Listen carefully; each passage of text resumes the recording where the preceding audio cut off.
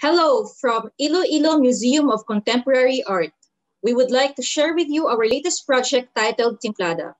Timplada, the art of Ilonggo cuisine, is created to support Iloilo City's application to the UNESCO Creative Cities for Gastronomy. This is composed of an art exhibition at Hulot Gallery in ILOMOCA, a series of online educational programs called Merienda Talks, and lastly, an Iloilo City food map. This Merienda Talk is sponsored by National Commission for Culture and the Arts, National Book Development Board, Iloilo Business Park, Festive Walk Iloilo, Vibal Publishing, Philippine Economic History, Our Awesome Planet, and Kaon Ta Iloilo.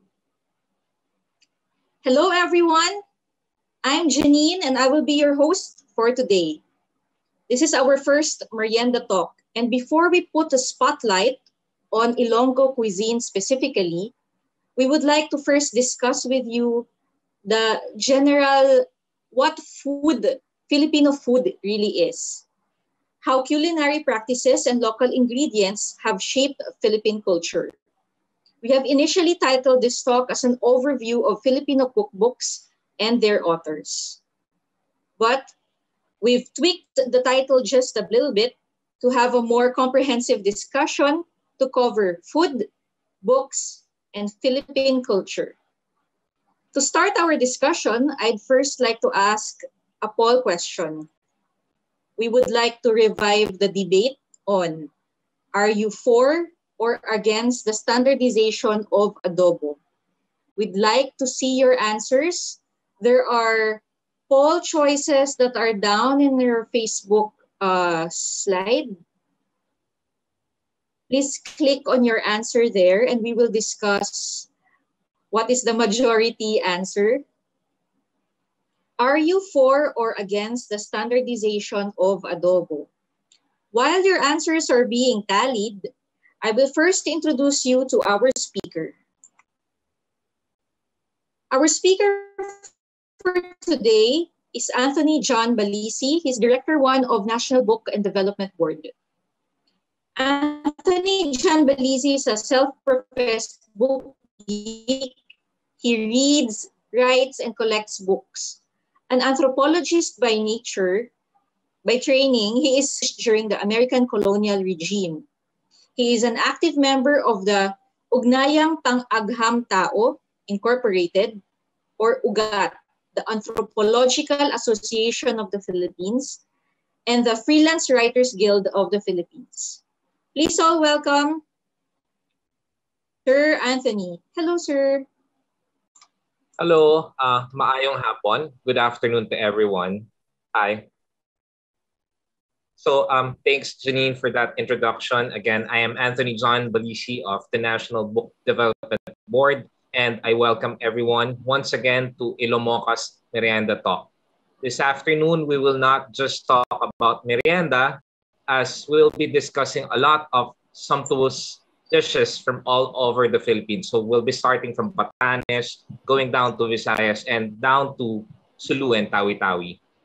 Again, just a quick background about myself. I'm a bibliophile, meaning I love books and I love to read a lot of books. Also, another hat I am wearing right now is that I am an anthropologist. So we have a lot of talking to do on culture. Lastly, I love to eat. Yeah, we all love to eat, of course. I love to explore various cookings from all over the corners of the universe. So with that, I think I am giving you an idea on what we're going to talk about this afternoon. So it's about food, it's about books, and it's about Philippine culture. Next slide, please. Sir, I would just like to share what they answered. 93%, Sure. 93% said that they're against the standardization, and only 1% said that they are for the standardization. So Great. we could discuss this later on. Yeah. I'll Please be go talking ahead. about standardization later, and it's good to hear your answers. Yeah. So that's it. So I'm going to talk about food, books, and Philippine culture. Can we go to the next slide, please?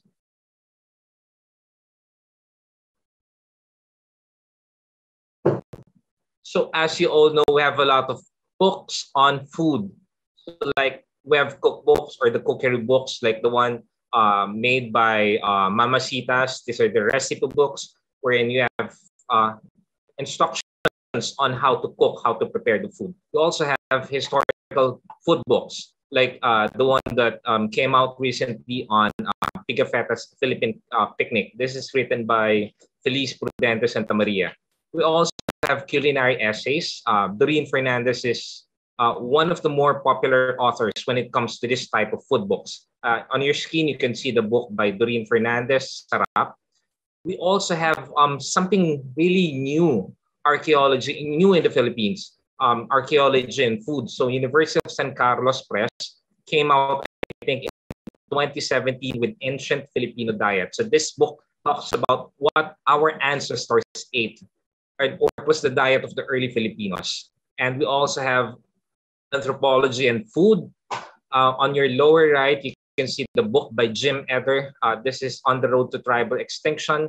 This talks about the Batak's integration, Batak of Palawan, their integration to the current economic system, thereby changing their food preferences and their diet. So it talks about counting the calorie intake based on the previous food diet of the Batak and the current consumption of the Batak. So that's anthropology and food. Of course, you can't take out agriculture and food production when it comes to cookbooks. On your screen, you also have, I think I put their root crops in there and how to cook them. Also, there are books on food and nutrition. There are also books, contemporary fiction and food. Like you see on your screen, there's a book on poetry. It's all about poetry and rice, how to cook rice, and it's mixed up with poetry. And of course, there's food and language. So there's a book by Edgy Polistico on Dictionary of Philippine Food. So this afternoon, I want to focus on cookbooks and cookery books. So that's what we're going to discuss, yes, for the next 40 minutes. So let me just start off my discussion with a very old cookbook. This was published in the 1970s. I do hope some of you are familiar with this book. This was quite popular in every Filipino household back then. So this is Best Recipes for the Home, which I would claim to have annotated when I was just 2 years old. Next slide, please. Let me just show you my annotations of this book. So this is my mom's cookbook. And yeah, I had fun annotating it when I was 2 years old. So these are my annotations in the book. So I use different colors of pen to mark certain. So it was fun. It was really fun writing on my mom's cookbook. So that was my first encounter with a cookbook. And in general, there's really a lot of books at home, and we have a lot of cookbooks also in the kitchen, and this is one of my favorites, as you can see on the screen. So I wrote a lot. I think on all pages, I have my notes on all pages. Yeah. Next slide, please.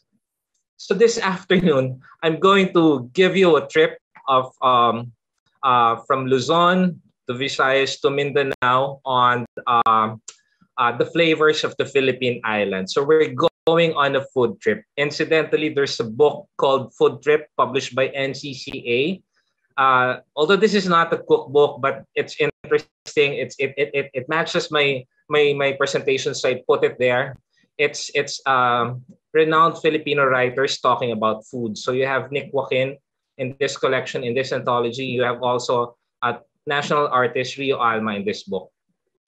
Of course, we all know that rice is a staple in every. Can we go back to the first slide with the map? Okay. Of course, we all know that rice is a staple in every Filipino's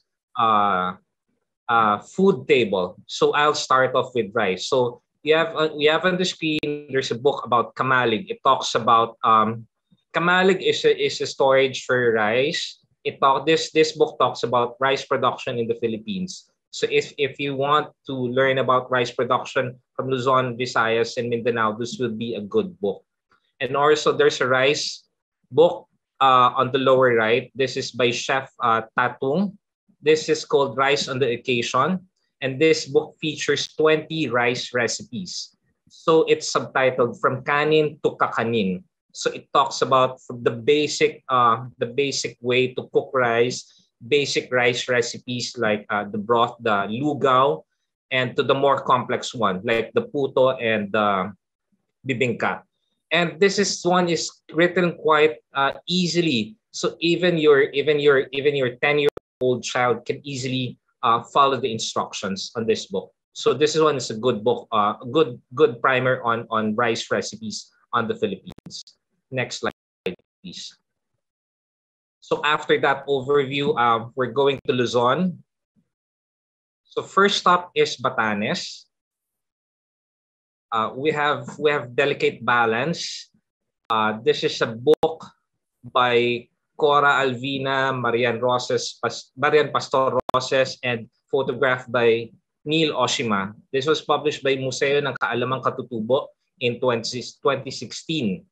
The book explores how food, ecology, nature, and tradition have shaped the people of Batanes, the Ivatan and Itbayat, their way of life in the last 4,000 years. So the book likewise presents an explanation of how these beautiful people manage to husband resources without compromising nature. As you all know, one of the more special food in Batanes is the dorado, or the dolphin fish, or locally known in Batanes as the arayu. So the arayu involves several traditional rituals, practices. The way you catch an arayu, the way you cut it, the way you prepare food based on arayu. There are a lot of ritual practices, and these are well documented in this book.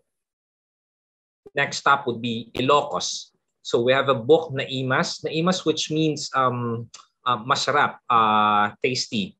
Naimas, the food heritage of Ilocos Sur. This one is by Congressman Divio Savaliano, Chef Henny Season, and again photographed by Neil Oshima.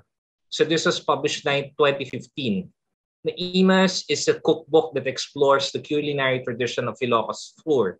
So this features 53 authentic Ilocano recipes from 32 municipalities and 2 cities of Ilocos Sur from north to south, specially chosen by the authors.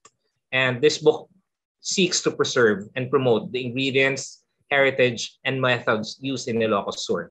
So one of the more popular recipes in this book is the bagnet. Of course, we're all familiar with the bagnet.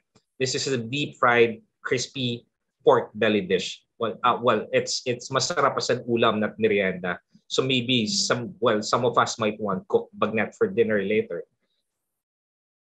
Next, we go to the Cordilleras.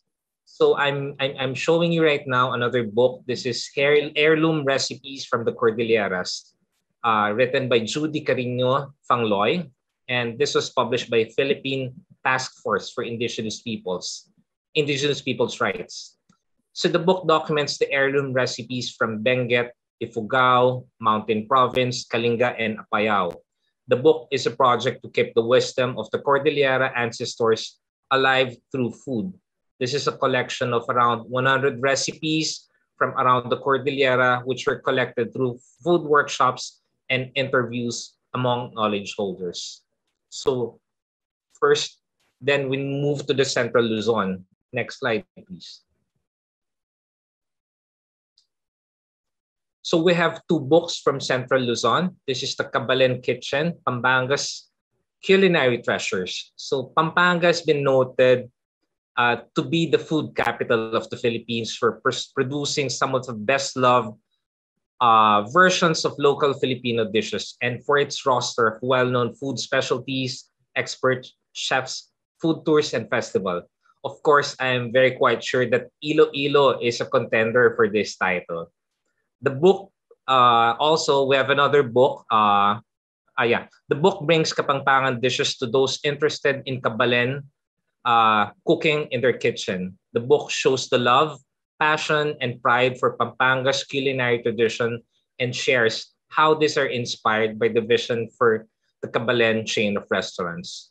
Another book from Central Luzon from the Pampanga is Aching Lilian's Heirloom Recipes, Romancing the Past through Traditional Kalutong Kapampangan. This is published by Kapampangan Center for Kapampangan Studies, Holy Angel University. The book collects culinary recipes again from Pampanga, Philippines, and traditions are strong in their cooking methods. and are well preserved as evidence in the heirloom recipes listed in this book. Okay. Next slide, please. So next stop is we go down south of Luzon. So we now go to the Bicol area, the Bicol region. One of the featured book here is The Coconut Cookery of Bicol by Honesto General. This was published by Bookmark in 1994. The book has been described as a fun book disguised as a cookbook. So it contains a brief autobiographical story about the author with an extended discussion on food. The recipes are authentic Bicol edibles.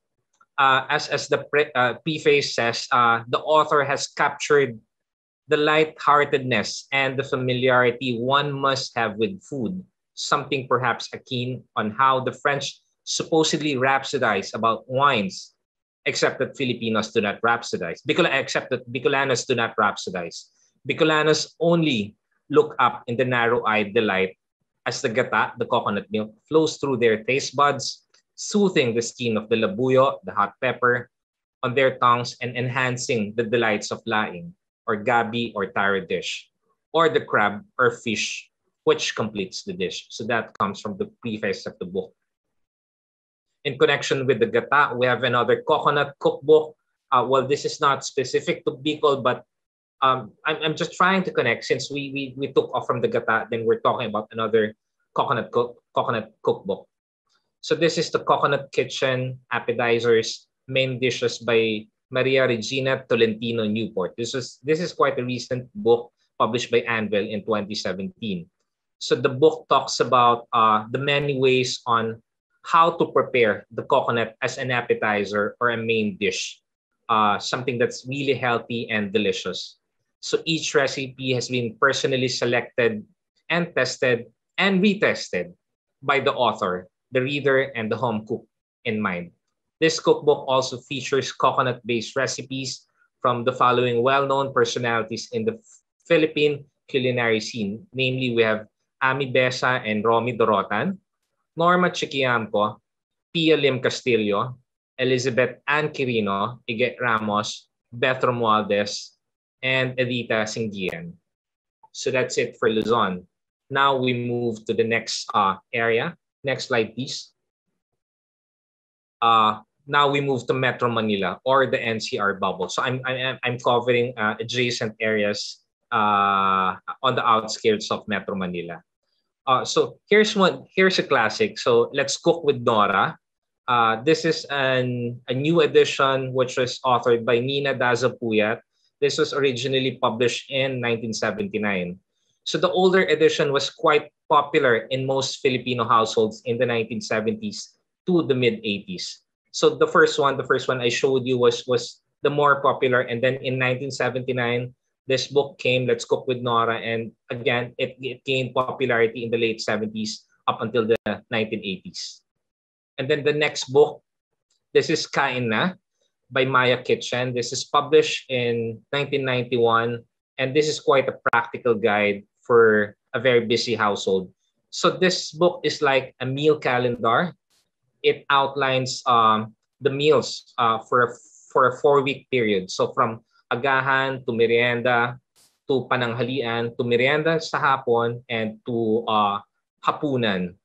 So this was quite popular in the 1990s, and I think it's still quite popular up until now. So there's Kaon Ta. This is the first book, Kaon Ta, and they came out with the second one, Kaon Ta 2, and there's the third one, and I think I'm not quite sure if it reached the fourth. So, but this is really a good book for a very busy household. So I think I remember using this book when I was in college.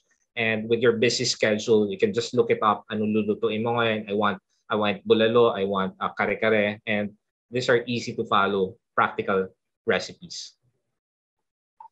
Next, we move to the village, to the Dasmariñas village. So what's cooking in Dasmariñas village? This is by Anne Haveliosa Gloria, published by Society of Makati Dasmariñas Ladies. This is very new. This was published during the pandemic, 2020. It's a compilation of around 100 recipes for the comfort food from the residents of the exclusive subdivisions of the Dasmariñas village. Quite interesting to know what's cooking in Dasma. Okay, next slide, please.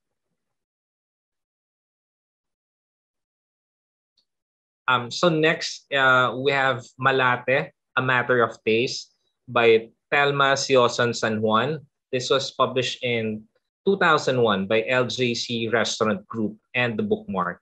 So this talks about how the history and how Cafe Adriato came to be, and how life, how eating and how dining back then in Malate was doing.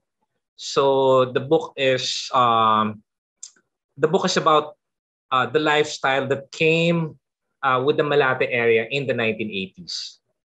Also, on the outskirts of Metro Manila, we have Republic of Taste, The Untold Stories of Cavite Cuisine by Ige Ramos, and Forward by Ambet Ocampo, published in 2018. So I would like to read the preface from Ambet Ocampo. So Cavite is usually studied through historical or written records that documents the establishment of towns, the highs and lows of population and demography, the catalog of revolts and revolutions that figure in the birth of the nation. It is even possible to see its heroes and village. Ige Ramos has chosen to trace Cavite's past through its food, and the process found a history rooted in its food, how geography determined the products of the land, and how the waterways explained physical mobility and transfer of the Chinese, Mexican, Spanish, American, and Japanese influences over the centuries that gave shape, color, and taste to their food. So this is from the foreword from Ambet Ocampo on Ige Ramos' book. Quite interesting also is the book called Recipes Out of Bilibid. This was published post-war, 1946. So this is a book that came out of the notes of a prisoner of war in Bilibid. And when they were imprisoned in Bilibid, someone gathered notes on what they want to eat after when they are set free. So the author was able to compile a book on the recipes of the prisoners of war in Bilibid. So again, I'll be reading a few excerpts from the foreword.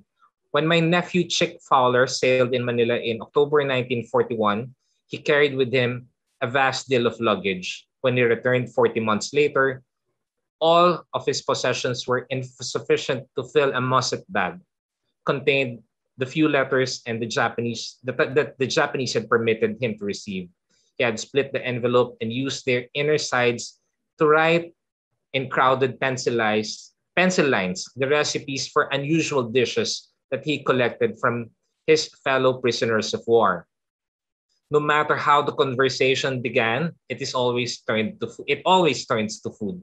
The prisoners had once relished and were determined to enjoy again. So this is from the foreword. So eventually, the author was able to be released from the Bilibid, and he was able to compile this book. It's a nice book. It's a very nice book. Next slide, please. So next, we now go to the Visayas. So first stop is Catbalogan, Samar. So we have Karasa. Karasa means delicious in Samarnon language. And this book is all about the culinary traditions of Catbalogan City in Samar Province in the Philippines. So this book has 5 chapters. Chapter 1 gives a background on the history and culture of Catbalogan City that explains the culinary traditions. Chapter 2 centers on the everyday food of the Catbaloganons, the seafood from the Maqueda Bay and the farm products that are stewed, grilled, pickled, and steamed. Chapter 3 is about the Fiesta Fair, the delicious meat dishes from the Spanish era and the food brought by this Chinese ancestor.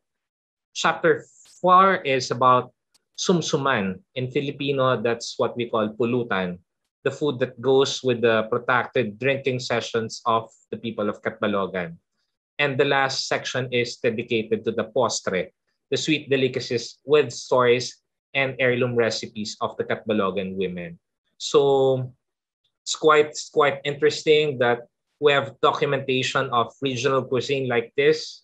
Next, we have something from Iloilo.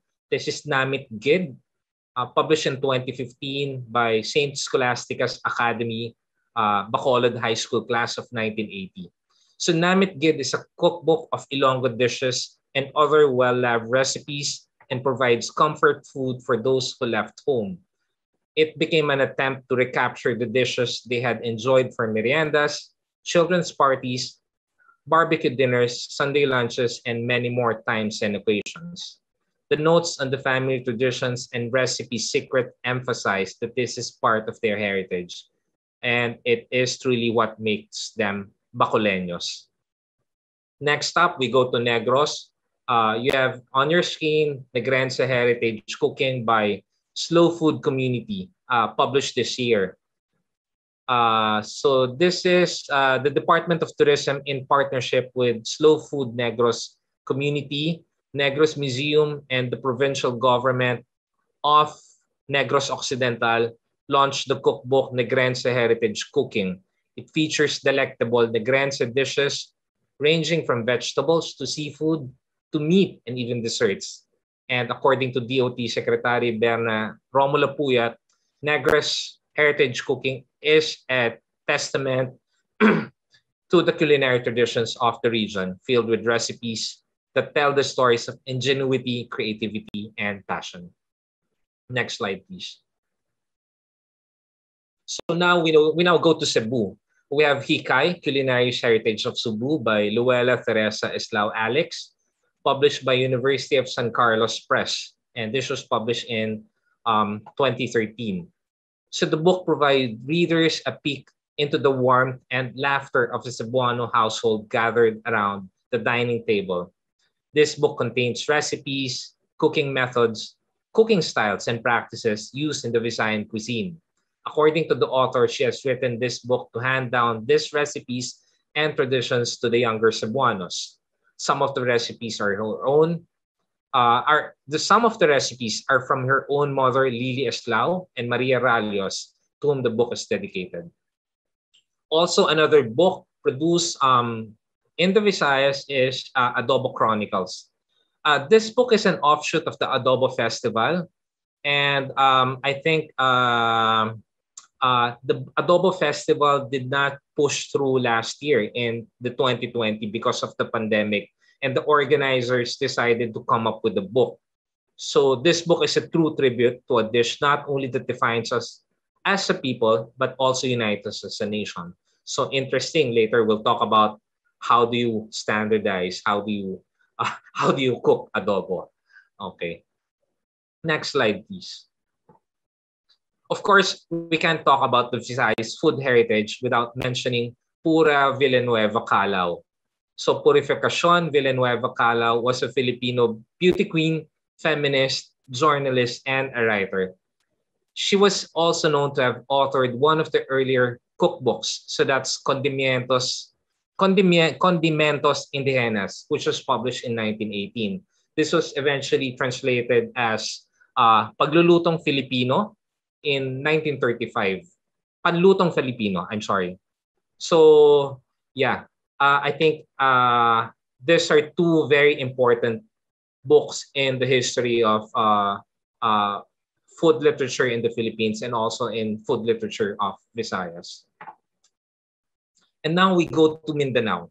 Next slide, please. So we have Mga Tutol Apalapa by Asad Baunto with Nash Theismann and Ika Fernandez. And this was published by Gantala Press in 2017. Mga Tutol Apalapa is a cookbook that centers on the eccentric dishes made by the Maranao people. The book contains not only the main recipes, but also a detailed guide on how these dishes are made. The recipes included here are those that were passed down from his aunt, from the author's aunt and grandmother, And the book is also a testament to the wonderful culture of the Maranao people and their appreciation to a good meal and a family to share with. Also, next, we go to Zamboanga, Sulu, and Tawi-Tawi, the Zamba Sulta area. This is the Tausug cookbook, the best of the home-cooked halal Tausug Filipino dishes by Abdulaziz Hamsain. And this was recently published 2020. The Tausug cookbook is a compilation of precious family recipes passed down from many generations. This book is Hamsain's lifetime project in which he shares the recipes he learned from his family, and it is his way of preserving and promoting the rich culture of the soup. So, for those who've been to Sulu and Zamboanga, I guess you're quite familiar with the black soup. So it's a coconut base and coconut and beef or chicken soup, and it's quite good. And that was what I vividly remember from my travels to Zamboanga and Tawi-Tawi. Next, we also have the Davao Cuisine, Recipes of 10 Tribes of Davao City, edited by Macario Tiu and published by Philippine Women's College of Davao in 2014. So this cookbook features recipes of the Kadayawan tribes of Davao, Atamanobo, Bagobo, Jangan, Patigsalug, Ubu Manuvu, Calagan, Maguindanao, Maranao, Sama, and Tausug. The book also features the cultural backgrounds of these tribes in which the dishes originated from. It gives the readers a glance of the life and culture of other people by giving them a taste of their local specialties. So it's really a mix of food is really a way of going into someone's culture. Next, I want to feature some of our celebrities. Celebrities when it comes to food writing. Next slide, please. So now we now look at the stars, the authors and writers of these cookbooks, the prime movers in documenting and writing about Filipino cuisine. So of course we have Doreen Fernandez. She hails from Silay, Negros Occidental, and she wrote a lot of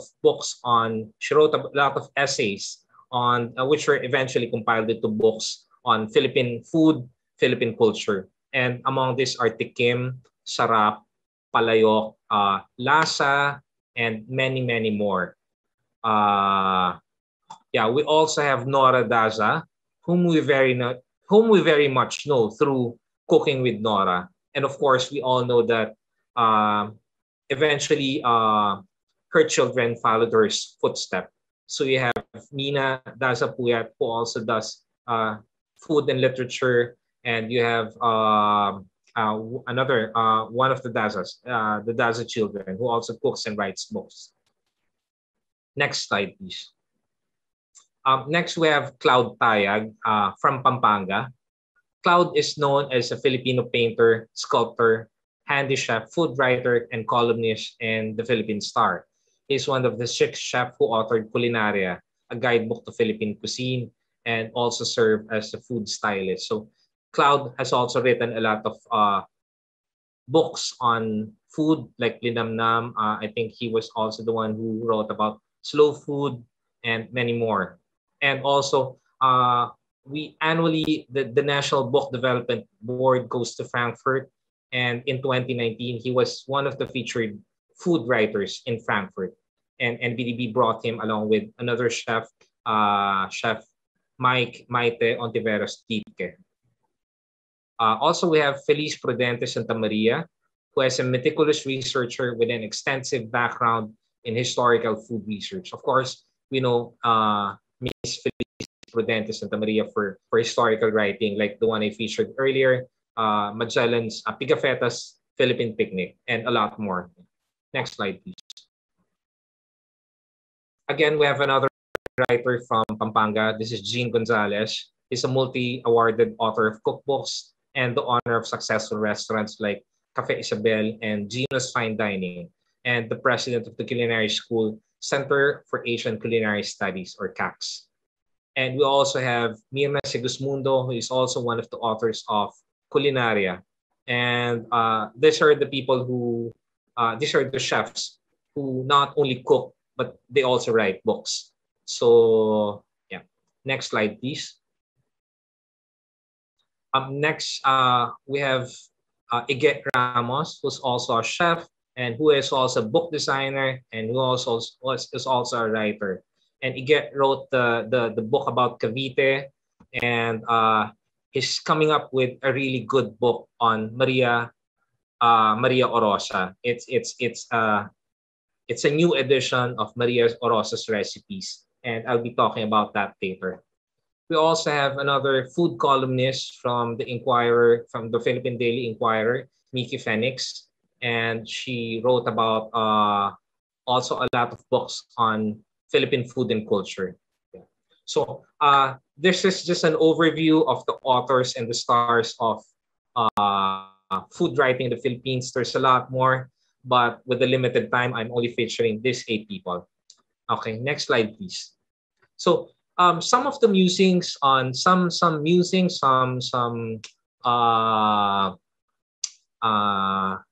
musings on what we have discussed. So one, we are very diverse as a nation. So like we have 180 languages in the Philippines, and I guess we also have a lot of ways of cooking rice and cooking adobo and cooking sinigang. So there's diversity in culture, diversity in ethnicity. Of course, that would also mean diversity in food cultures, diversity in food preparation, and diversity on food preferences and cooking. So as you can see, there's a book, Milk Pigs and Violet and Gold. This is a compendium of food preparations from Luzon, Visayas, and Mindanao. And also, I'm showing you right now Panaderia.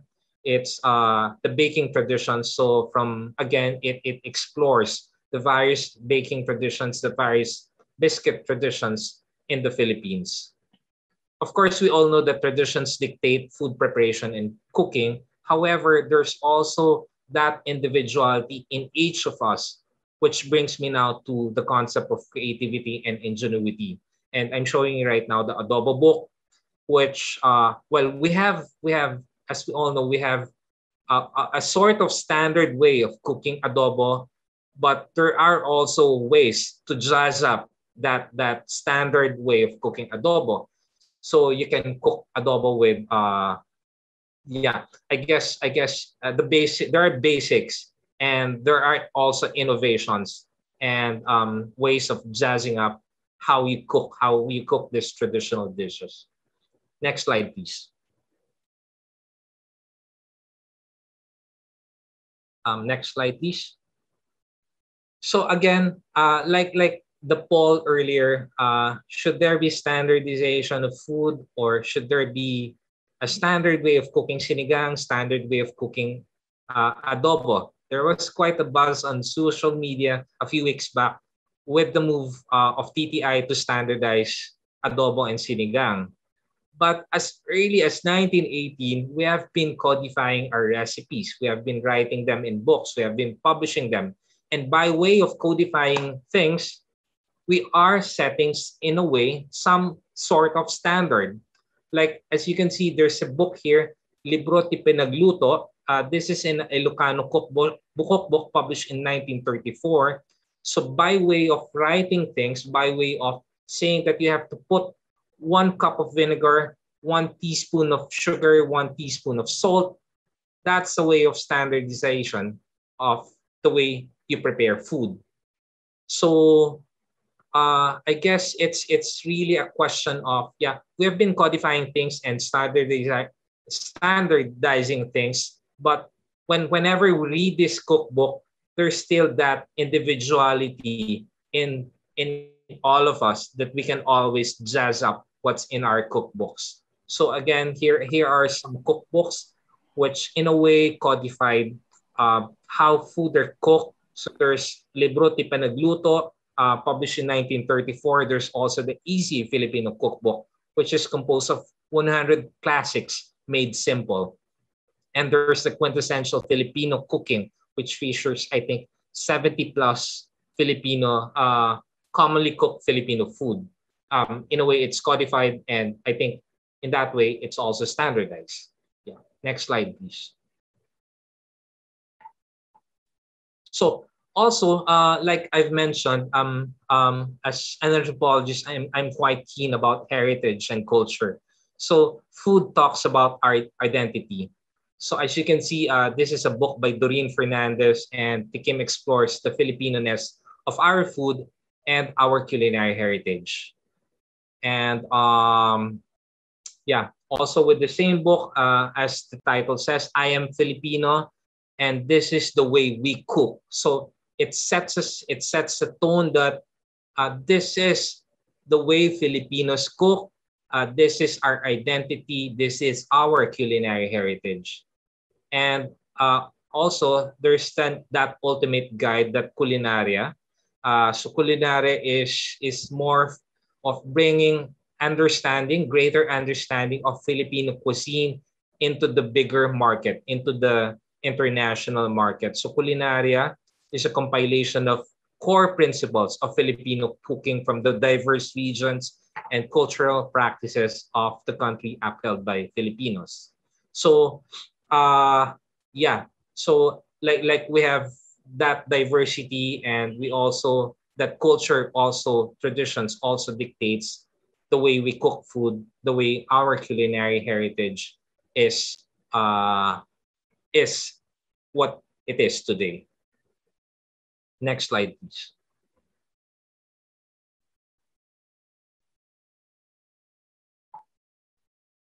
Another thing I want to discuss is culture dynamics and culture continuity.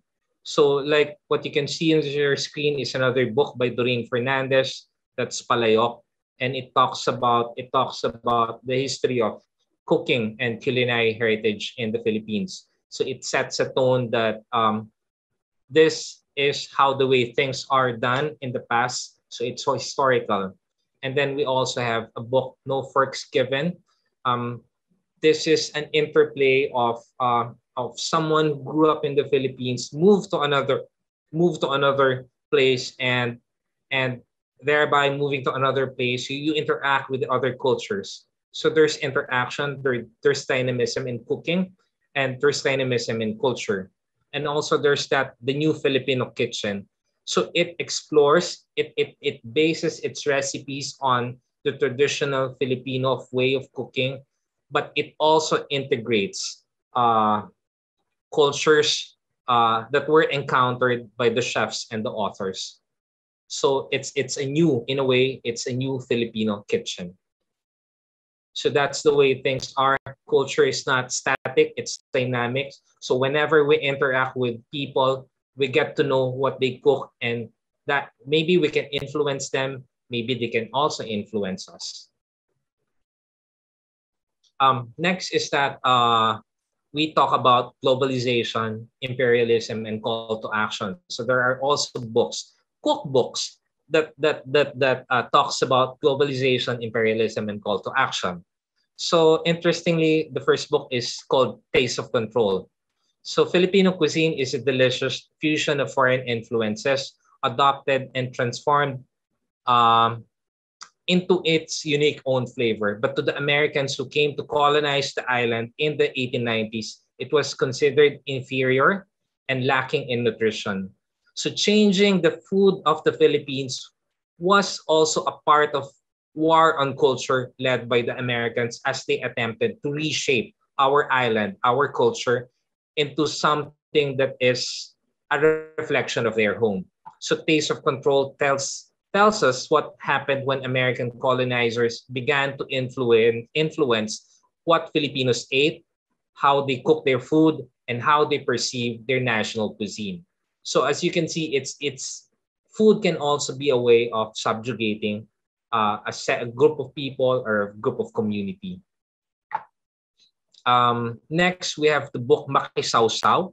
Uh, so on July 30, 2018, I think some of us were able to read on social media the violent dispersal of the Marilao plant workers of the Philippines. This is a leading condiment manufacturer and NutriAsia, and there was shocking violence on how that that dispersal took place. So the shocking violence of the incident crystallized for a lot of us to see the truth that food we choose to buy and to eat uh, can be can be can be oppressive. So because of the way they are grown, made, and distributed, reflects our values, and it may affect other people, and inevitably it may shape the world we live in.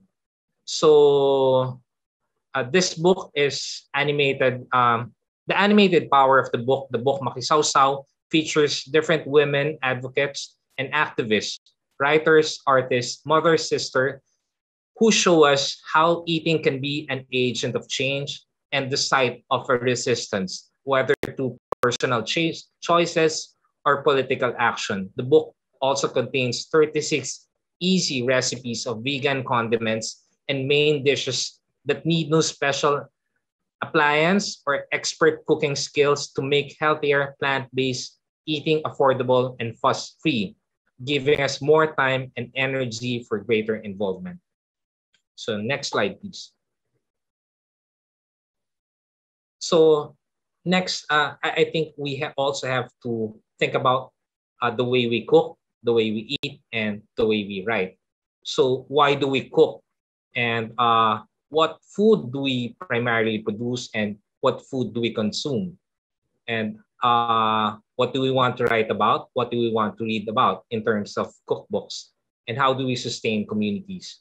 This is not a locally published book. This is a book by Jane Goodall, a noted primatologist, and it's called Harvest of Hope, a guide to mindful eating. So whenever we cook, whenever we eat, whenever we prepare food, we have to put in mind how that food came to be before it was placed on the supermarket, before it was placed in the wet market. Where were this sourced from? Were this produced in a manner that is sustainable to the environment? Were this produced in a manner that were sustainable for the communities? Like for example, if we're using palm oil, were there forests which were eradicated just to produce palm oil? Or if we're cooking beef, were there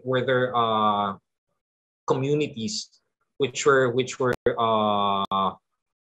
uh, uh, which were moved away just to open spaces for ranches. So that's what Jane Goodall says. We have to be mindful whenever we cook, whenever we eat, whenever we consume. So next slide, please.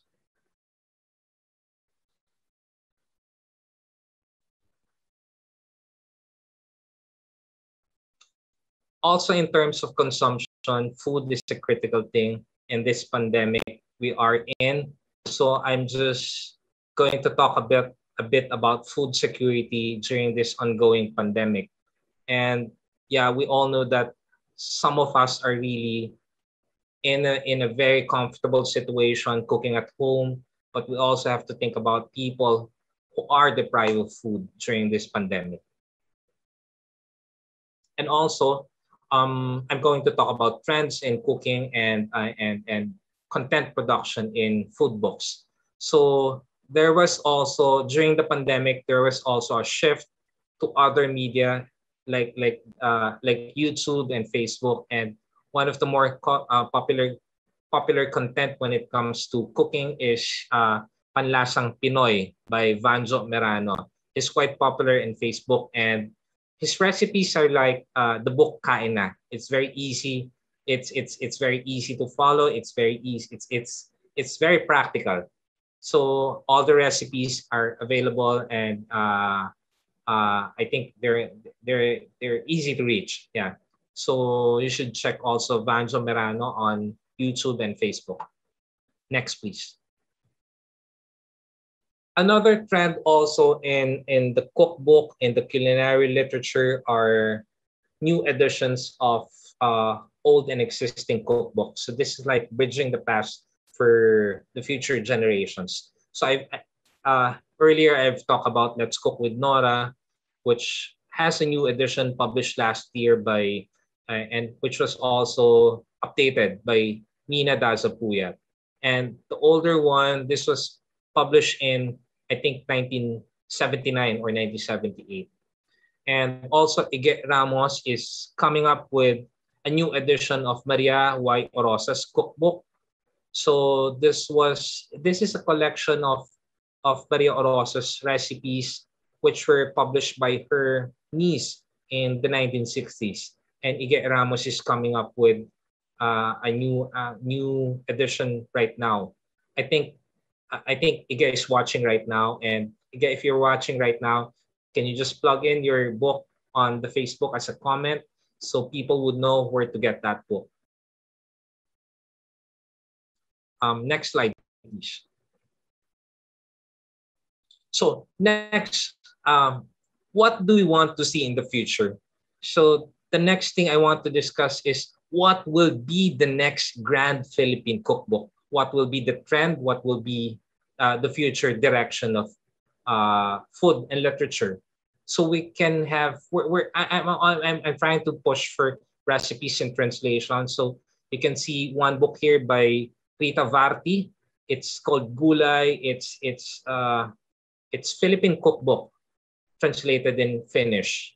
And there's also something that's quite popular now by Mia Manansala.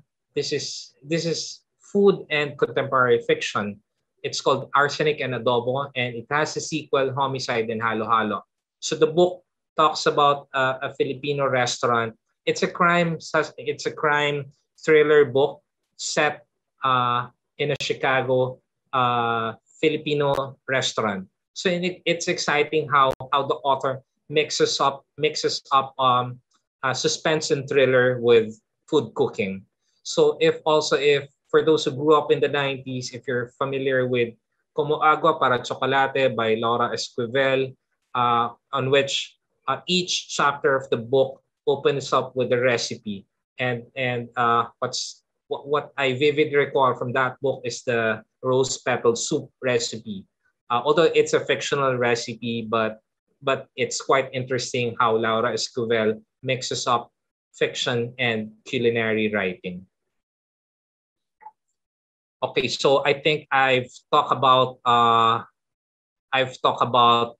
more than 50 books, and now I'd like to discuss with you where to get these books. So most of the books are available from these publishers. You have Anvil Publishing, you have the Bookmark Incorporated, you have from you can also buy them from the Kitchen Bookstore. You can search all of this online. You can also get them from Gantala Press. The one in Batanes is published by Museo ng Kaalamang Katutubo or Muscat. The recipe books, you have recipe books from Mamasitas, and you have books from the National Commission for the Culture and Arts. There's also books which are available from restaurants like Victorino's restaurants. That's the IMA's book. And from university presses like University of San Carlos Press and Center for Kapampangan Studies, Holy Angel University. And in Negros, there's the Slow Food Community Restaurant where you can buy that Negrense food cuisine. And lastly, the book from the Cordilleras, you can get it from Philippine Task Force for Indigenous Peoples' Rights, or TFIP. So before I end my discussion, I also would want to talk about what we do at NBDB. Next slide, please. Yeah, so we have the book nook. We're setting up the book nook right now.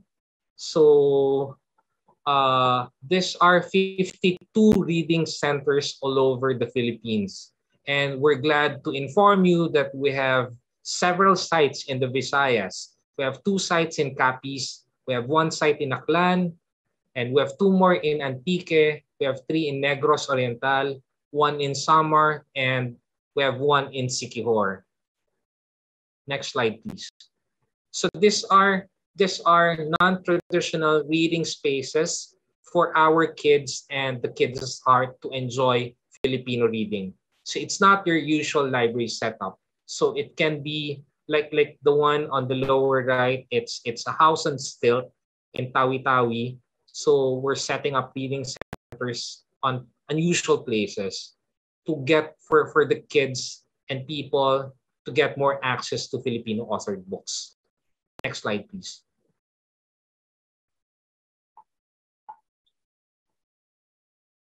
Yeah, we're launching this program on November 18, 2021. So we'll be announcing that soon on our Facebook page. So do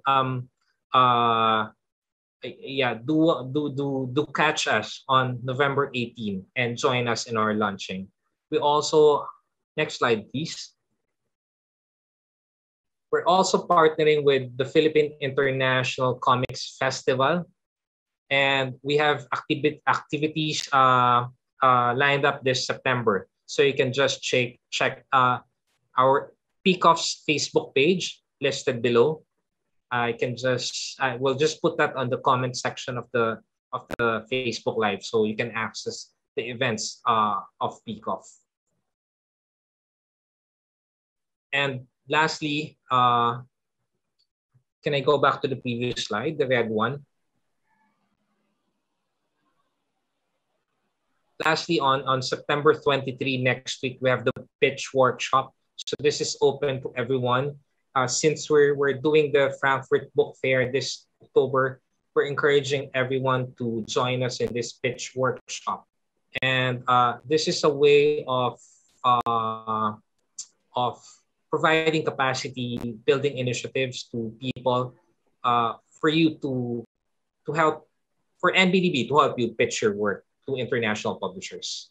So maraming salamat, and I hope you enjoyed our food tour this afternoon from Batanes to Sulu and Tawi-Tawi. Maayong hapon again to everyone, and I'm looking forward to all of your questions, and I'd be glad to answer all of them if we have more time. Thank you very much. Back to you, Jenny. We have two questions here that are similar in terms of theme. I will read it. What are the characteristic ways of cooking of each regional group that you have observed based on the books you have gone through? This is from Jose de la Cruz. Interestingly, Gian San Jose also asked, what are the common ways of cooking in the Philippines regardless of ethnic groups? Kind of similar. Okay. What have you observed? There are universalities to cooking, and there are also what we call cultural diversities. One thing that's universal is cooking rice.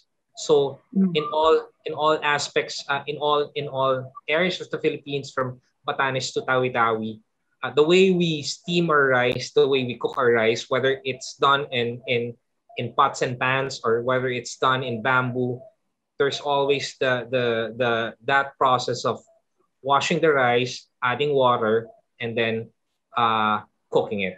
So it's the way we steam our rice. That I think is universal from Batanes to Tawi-Tawi. Unlike unlike in other areas like I think in India or in the Middle East, there's a different way of cooking rice. So they don't wash their rice. They add water. There's something that I saw on Facebook a few weeks back that's very different from the way we cook rice. Mm-hmm. Also, one that's universal would be I